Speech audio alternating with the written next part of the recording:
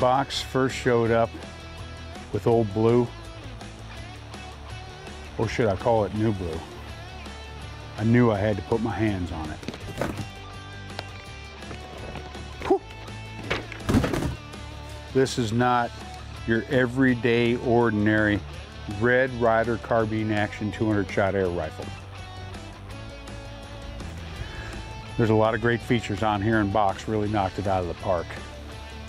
We got the Gemtech 30 caliber inert suppressor, shabbily mounted to the muzzle. From there, he added a Aero Precision 15-inch handguard with M-lock attachments, which was great because it enabled us to put the Crimson Trace 301 light laser combo. That's 1,000 lumens of light and a green laser. Black Bart doesn't stand a chance against that. Then we've got the Magpul Vert Grip. I think they call that the RVG, the rugged vertical grip. Recoil on this gun can be substantial. You want something to help you to control it. Working our way back to the sighting system, I've got a Warne 45-degree mount with a Crimson Trace red dot on there. That's for if things get close and tight, really heated. We'll be able to take out Black Bart and his crew. But if they go on the run and we got to take them at a distance, we got a Crimson Trace hardline 1:10 magnified optic on top. Now it doesn't have the compass in the stock. Pretty sure they don't do that anymore.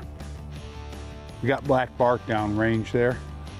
Take a few shots, see how this baby performs.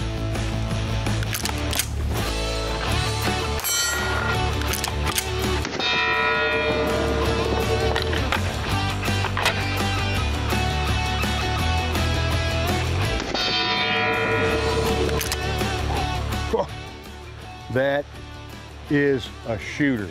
Now this isn't old blue, it's new blue. I can guarantee you this, Black Bart ever comes back around, he'll be pushing up daisies.